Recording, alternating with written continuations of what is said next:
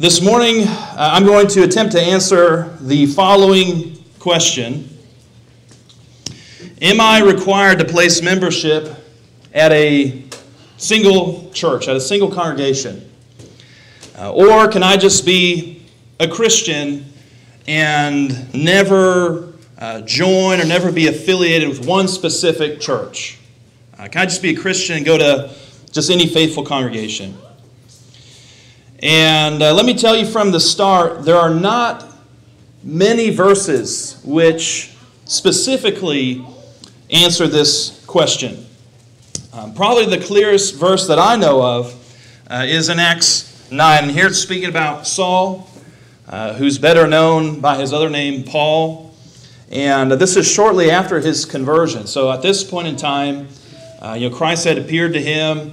And if you recall, Christ said, there's something you must do. And that wasn't prayer. Paul prayed for, I think it was 3 days, prayed and fasted for 3 days. And yet he was told by the will of the Lord that he still needed his sins washed away. So the thing that he had to do to be right with God was not pray, not even pray and fast for several days. But he was instructed to rise and be baptized and wash away his sins, calling on the name of the Lord.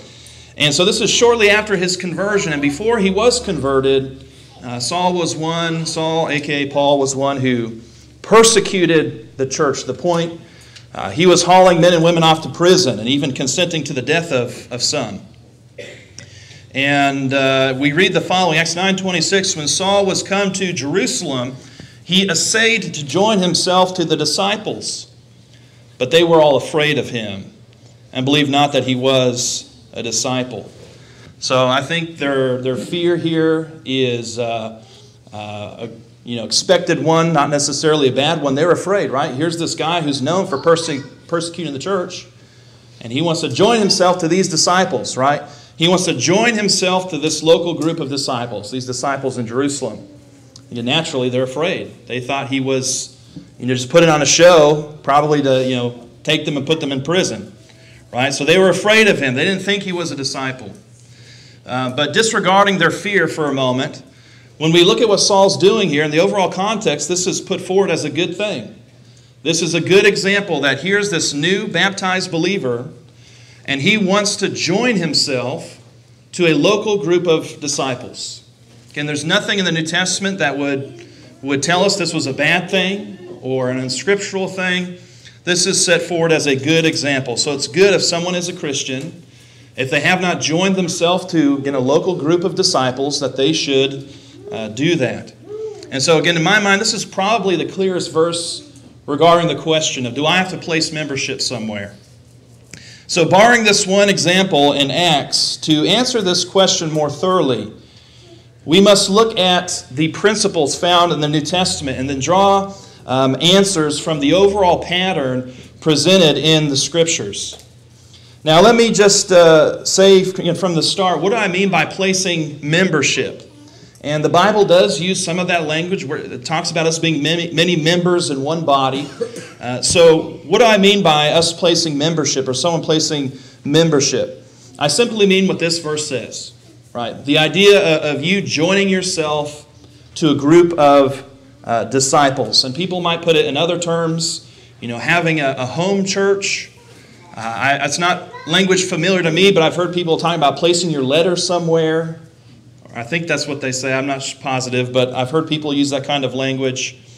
Again, the idea of being known and recognized as a member of a local church, of a local congregation. That's what I'm talking about. And we get plenty of visitors here at the Chestnut Mountain Church of Christ, whether it's friends or family visiting us, or maybe just someone's curious about the Church of Christ and they want to visit. And we're always happy to have visitors. We want to be as friendly and inviting as we possibly can. Now, with all that said, a visitor is exactly that. It's someone who's just visiting.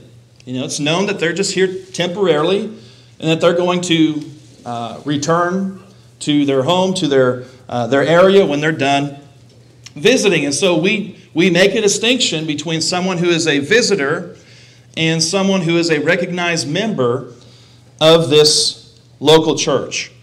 And so let's consider this morning what the New Testament teaches about the importance of placing membership at a local church. So number one, let's consider what the New Testament says about the universal church and the local church. And these are two concepts presented in the New Testament. We find the idea that there is a universal church, or there's a church at large that every Christian is a part of. But then there's also this idea in Scripture that there is a local church. There's churches in the plural on a local level. So first let's consider just a few verses. I'm going to try and go through this point quickly. This first point quickly. Speaking about Jesus Christ. In Colossians 1:18 it says, He is the head of the body, which is the church, or just the church. And notice the emphasis here on the singular nature of the church.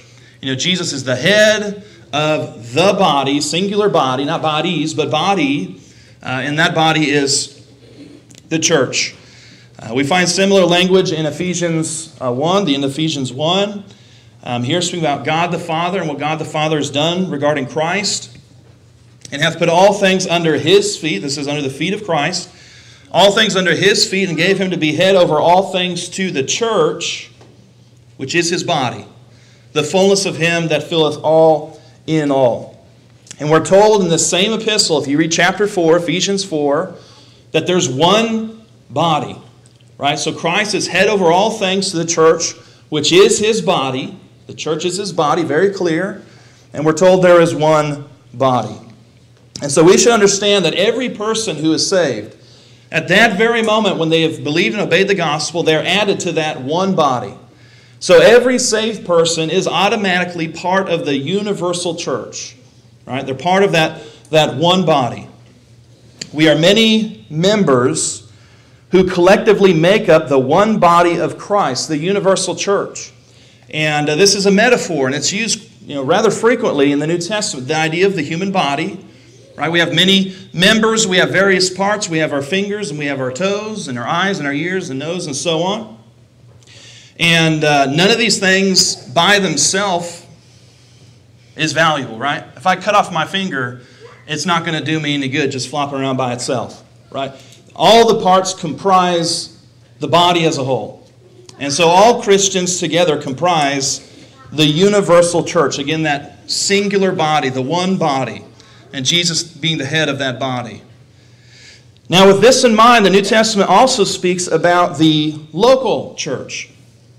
Right? It's evident if you just do a very basic overview of some of the books in the New Testament, you can see this. In Acts, the book of Acts, for example, we read about the church in Jerusalem. 1 Corinthians 1 verse 2 in the opening statements of that epistle. It says, under the church of God, which is at Corinth. So we read about a church in Jerusalem. We read about a church in Corinth. In 1 Thessalonians, the very first verse, it says, Paul and Silvanus and Timotheus, under the church of the Thessalonians. And then the thought continues in that verse. So again, we read about these local churches.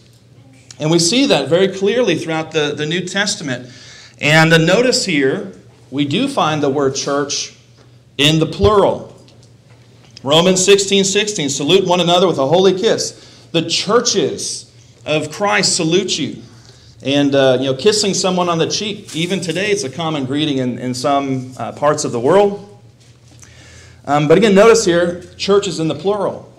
Now, Paul is not contradicting himself when he wrote by inspiration other letters that, again, there's Jesus Christ, the head, there is His body, and the body is the church, and there's one body. Again, he's simply speaking of the church here on the local level. There are many churches in the plural, locally speaking. Again, just as there was a church in Jerusalem, and one at Corinth, and one at Thessalonica, and so on. These were churches of Christ.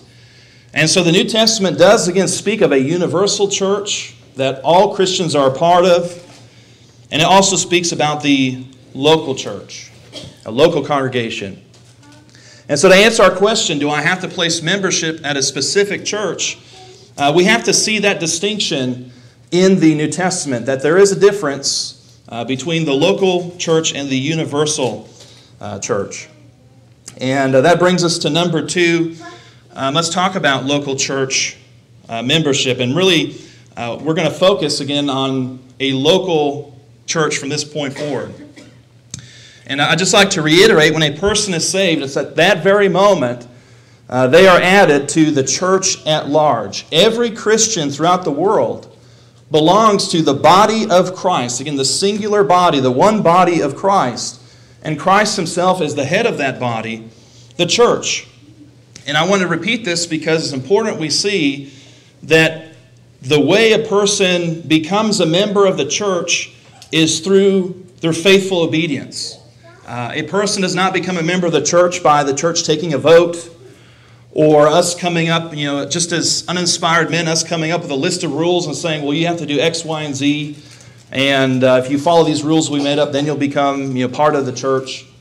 No, a person is added to the church, again, through their faith, through their faithful obedience to God's will. And that's true for the universal church. And if we're being faithful as a local congregation, the same is true for this local congregation. We don't vote people in. We just want to be certain. We might ask someone some questions if they want to place membership, just to be certain that they're actually following what the New Testament says, that they've truly submitted to God's will, that they're saved, and that they're, again, following the Scriptures. And that's the standard we follow. It's not about us voting people in or making up our own rules. It's about faith in God and His Word. And so all Christians are part of that universal church. A faithful brother or sister in a different city, in a different state, or even a different country, we're all part of that one church. But that faithful brother or sister is not part of this church, right? If they're even just the next city over or a couple streets over, whatever it may be, they're worshiping at their local congregation, right? And we worship here at this local church. And so I submit for your consideration the answer to the question, am I required, and we're talking about what the New Testament teaches, and that's when to be faithful to the New Testament, am I required to place membership at a local congregation, or can I just be a Christian and not be affiliated with any church?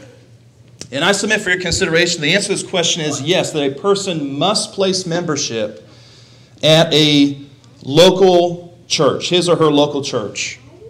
And the following are 3 reasons why I believe the New Testament teaches this. And here are the 3 subpoints up on the screen. We'll talk briefly about togetherness, the New Testament idea of togetherness and us having cooperation and working together, the command to congregate, and then 3, the oversight of bishops. So let's talk about togetherness. When you read through the New Testament, you find the example many times of Christians working together. Whether it's us worshiping together, evangelizing together, or just fellowshipping together in whatever endeavor we're doing, whatever good endeavor we're doing, even something just as basic as feeding one another a meal. Right? We see this idea of togetherness repeated throughout the New Testament.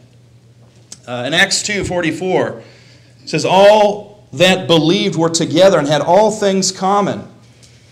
Verse 46, they continuing daily with one accord in the temple, and breaking bread from house to house, did eat their meat with gladness and singleness of heart. And so here we see our early brethren, again, were committed to one another. They were a support system. They were a family. And that's what we should endeavor to be today as the Lord's church in the year, what's the year? 2022, right? Paul wrote a letter to the Corinthians. And it's evident when you read this letter, this was a church that struggled with division and friction. And he said to them, for by one Spirit are we all baptized into one body. So again, this idea of there being one body, the universal church, the universal people that belong to the Lord. He says, whether we be Jews or Gentiles, whether we be bond or free, have been all made to drink into one Spirit. And then notice he says in verse 14, for the body is not one member but many. Right? So again, he's writing to this local church talking about that one body we're all a part of, because there were issues of division and friction among them. And he goes on and he elaborates in great detail what he's talking about. He talks about, if the body were just an eye, right? just an eyeball rolling around, well, that's not a body. That's not going to be helpful. You know, if you're just an ear flopping around on the ground, well, again, your body's more than an ear. So again, he talks about all of us as individuals coming together, working together to be the complete body of Christ. And so he wrote these words by inspiration to encourage these Christians to work together. Now, we should understand that all work is ultimately done on a local level, right? As far as I know, maybe with the exception of the early times in the book of Acts, I really don't know of any time where the entire church came together in one place. I just don't think that's possible nowadays, seeing that we're in the millions. All work is going to be done on a local level. And let me just give you a few examples of that. Let's say there's a sister in Christ here. Shay, I know, does a lot regarding, putting meals together and things like that. Works of benevolence is what I was trying to say. And let's say she wants to get some meals together to give to someone who's in need, right? And whether she's calling upon ladies to help her or men to help her, is she going to call upon a visitor to help her put meals together, or someone who just comes infrequently? Probably not, unless it's her sister or something, or someone who's really close to her. She's going to call on a member, right? She's going to call upon recognized members of this congregation to help, do something that's good for others. Another example, Stan puts the schedule together for the men who participate in worship. And as he's putting the schedule together, those who are going to lead a prayer, those who are going to serve on the table, is Stan going to put down someone who's a visitor? No, of course not. He's going to put down someone who's a member of this local church. Now, we might know someone who's visiting, a friend or family. They might be called upon to lead a prayer. But again, the everyday, in and out of what goes on here, we're going to rely on people who actually attend and people who are recognized members of this local church. Let's think about something just maybe, a little more serious, but something more permanent in nature. What if we ever get to the point as a church where we need to appoint more leadership? That we need to select men to serve as elders and deacons? Would we, again, go to visitors and select them? Or someone who, again, attends infrequently? Or, again, or someone who's not interested in joining this church, joining this local congregation? Again, no, that wouldn't make a whole lot of sense. If we're going to appoint someone to lead this congregation, we're going to appoint someone who wants to be here, right? Who wants to serve this local church. So again, these ideas of togetherness and cooperation, it extends beyond just us worshiping Wednesday and Sunday. It's about virtually everything we do. We're going to call upon people we know are reliable and people who, again, have made that commitment to be a part of this church and attend this local congregation. If we desire to fulfill the New Testament principles of togetherness and cooperation, then it stands to reason that we should, every single one of us should desire, as Paul did, again, just to use the biblical language as much as I can, we should have that desire, got to go way back, that desire to be joined to a local group of disciples. Next, let's consider the command to congregate. If you look up the word church in a Greek dictionary, because the New Testament was originally written in Greek, the fundamental definition of the word church is congregation. Right? Every time you read about the church in the Bible, and in the King James Version it's mentioned just a little over 100 times, every time you read about the church in the Bible, you're reading about a group of people who congregate, who come together. And because most versions will translate the term ecclesia as church, sometimes we miss out on this meaning. We miss out on the ideas associated with a congregation. When people hear the word church, I think most people will think of this building, or a similar structure where Christians will go to worship. But we should understand the New Testament never defines church that way. Again, the church is the people.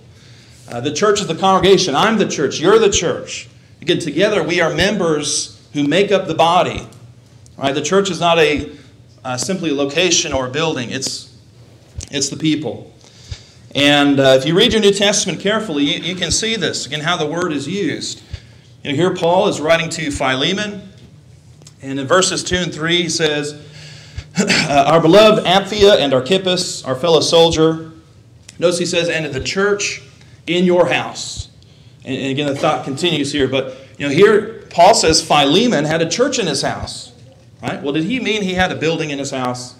No. He's talking about the disciples who assembled or congregated in Philemon's house. Again, with the specific intent to worship and work for the Lord. So that's the King James Version. Most translations will read that way. You can see up on the screen, I also have a version called Young's Literal Translation. And notice I've highlighted the term church in the King James. And in Young's Literal, it translates that same term as assembly. Right? It says, Apphia, the beloved, and Archippus, our fellow soldier, and to the assembly in your house. So that's a little clearer, right? He's writing to an assembly, to a group of people who met in Philemon's house. Now, why do I mention this?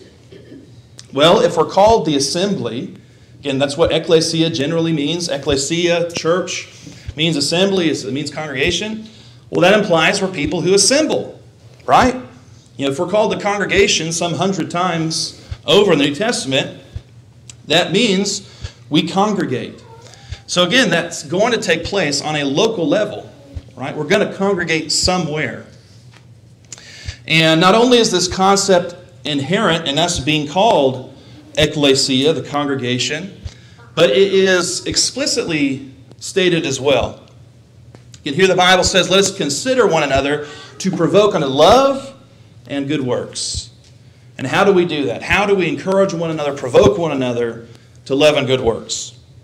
Well, he tells us in verse 25 there, not forsaking the assembling of ourselves together, as the manner of some is, but exhorting one another, and so much the more as you see the day approaching. So again, if we're going to assemble, and it's going to be somewhere. It's going to be on a local level. We're going to go to a local congregation. We're going to congregate. We're going to assemble. Now again, someone might ask, well, can I just go to any faithful church and that be fine? If I want to go here one Sunday to, the Atlanta Road Church of Christ, and then I want to go the next Sunday to the Buford Church of Christ, and can I just go to any faithful congregation? Isn't that fine? Well, yes and no. It depends on what you mean by that. As I mentioned, I just took a few days off, and we weren't here Sunday because we visited some other churches. So we went to the Avondale Church of Christ for morning worship. In the evening, we went to the Monroe Church of Christ. Now, was it wrong for us to do that? I hope not. I don't think it was. But, I don't know. I don't think it was. And, again, it's not something I do every Sunday, right? It'd be kind of hard for me to be your preacher and be going to a different church every Sunday. How would that work? So, again, it's just logistically, that wouldn't make a whole lot of sense. But, again, even when we did that, there's an understanding when we went to Avondale, when we went to Monroe, that we're just visiting, right? That we're just visiting. We're not actually members there. We're members here. And again, the people we know understand that difference. So again, is it wrong to just attend some, churches wherever you want? No, it's not necessarily wrong. But if my mentality is, again, I just don't want to be a part of any church. Again, I don't want to be associated with one specific church, and I just want to kind of float around. Again, I would say that's not biblical. And for the reasons I just presented, right? Again, if you want to be fully involved in whatever we're doing, whether it's works of benevolence or participating in worship or possibly becoming a leader in the church, becoming an elder or deacon, you can't do any of those things if you're not someone we can rely on. If you're not a recognized member of this church, if you're not joined to us.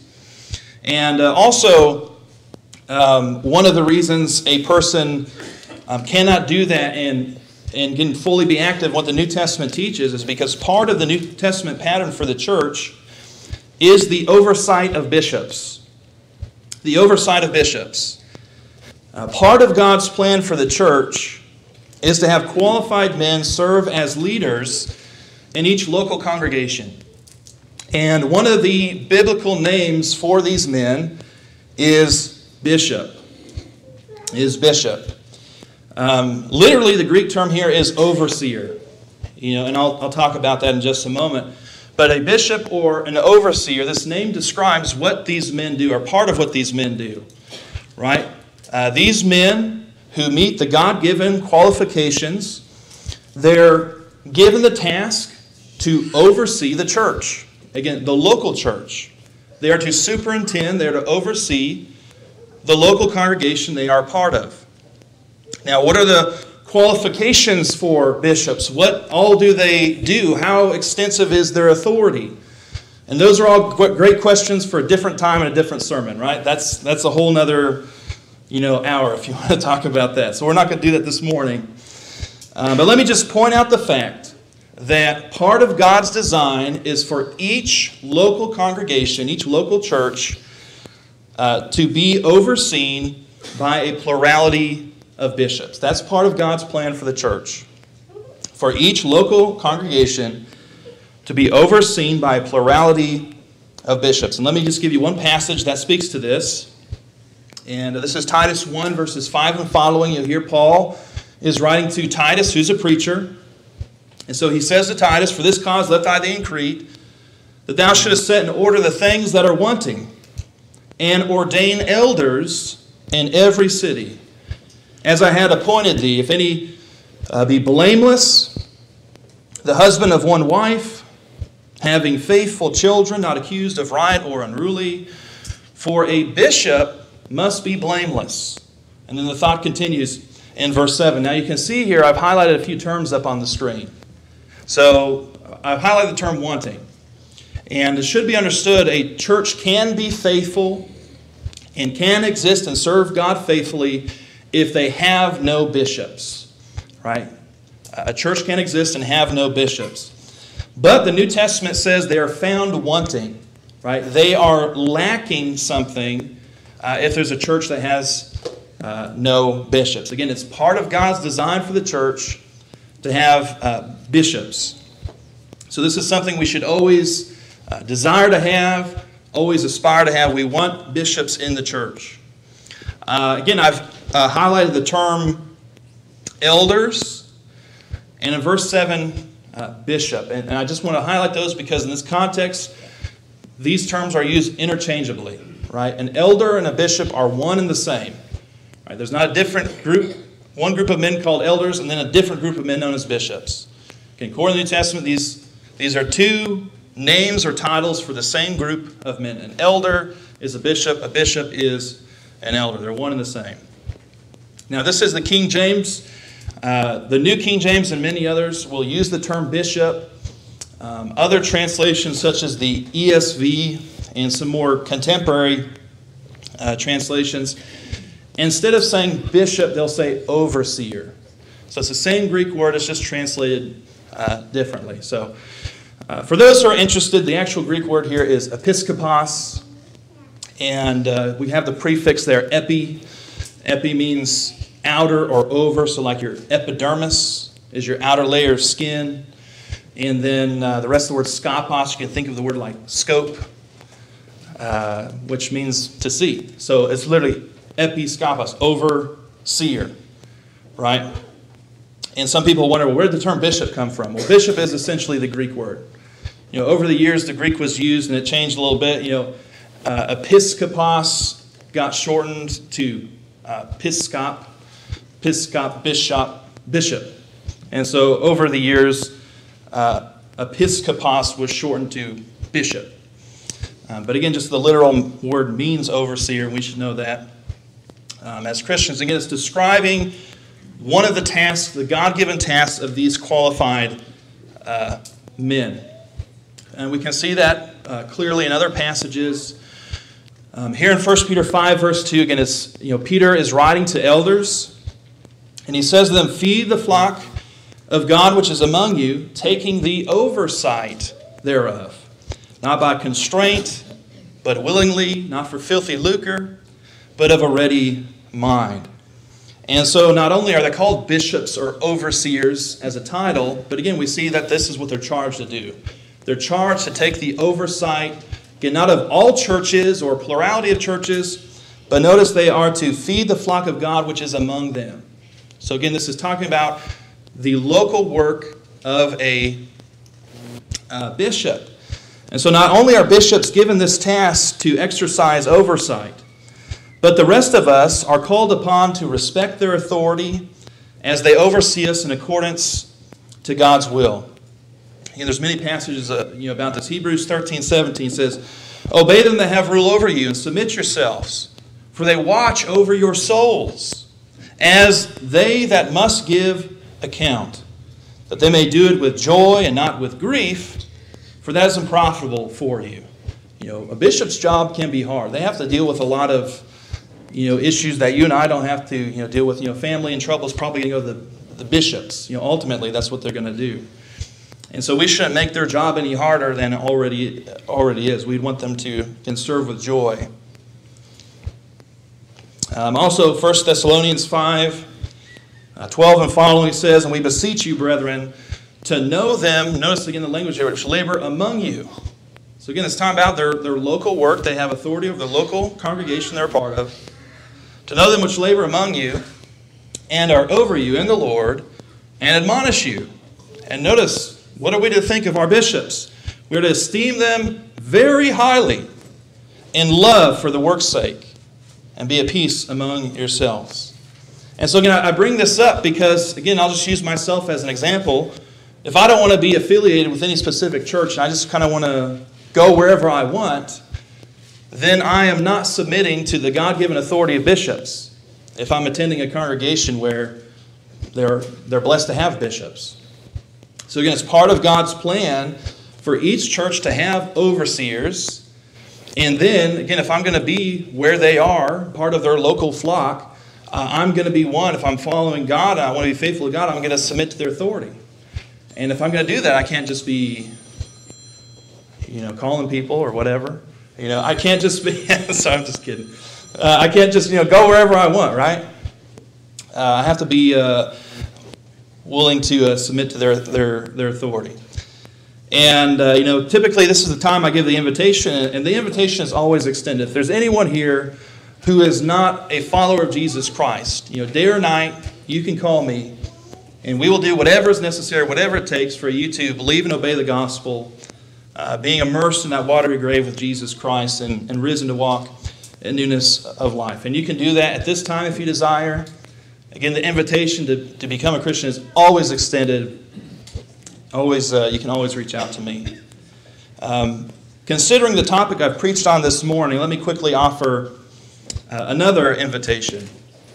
And if there is anyone here today, for whatever reason, I know there's all kinds of reasons why someone might be visiting and not have place membership. But if there's anyone here, and this is an invitation to those who are already Christians, right? Just like Saul had heeded the Lord's call to arise and be baptized and have his sins washed away, calling on his name, and how after he'd done that, he wanted to join himself to a local group of Christians. So this is an invitation for those who are Christians already, those who have believed and obeyed the gospel. If there's anyone who fits that criteria and for whatever reason is not a member of this local church, the Chestnut Mountain Church of Christ, we invite you to place membership with us. Again, in the spirit of togetherness, in the spirit of obeying the New Testament example to not forsake the assembling of ourselves together, but we come together as the church, that we assemble, we come together in one place. And also in the spirit of submitting to God's plan for the church, which does include the oversight of bishops. We humbly ask you, again, just to join yourself to us, to use the biblical language, to become a recognized member of this local congregation. And if there's anyone who's visiting, just temporarily to return back home, again, I believe these are biblical principles, and so this would apply to you as well. When you go back home, if you're not, again, for whatever reason, if you're not a member of your local church, you should endeavor to do that. I think that's a good thing. Now, just very quickly, how does someone become a member of this local church? It's very easy. But would you care to raise your hand, Mike and Stan? Does everyone know who Mike is? Is there anyone visiting who doesn't know Mike and Stan? After we dismiss this morning, just speak with them and express your desire to be a member here. And they'll just ask you a few questions, again, just to be certain that you've faithfully obeyed with the New Testament. Again, it's not about voting you in or anything like that. We just want to be certain that people are following what the New Testament teaches. And it really is that simple. Just talk to Mike or Stan. Again, if you don't know who they are, ask one of us. We'll tell you who they are. And again, they'll just ask you a few questions about your conversion and your life as a Christian. And that's pretty much it. They'll just announce that you're a member here. And again, we want to work together with everyone in the spirit of togetherness. We want to be encouragement to each other. And we want to fulfill what the New Testament teaches, that we're all part of the universal church. But we also do have a specific calling to be part of a local church, that we can work together here in this church, in this area, to glorify God.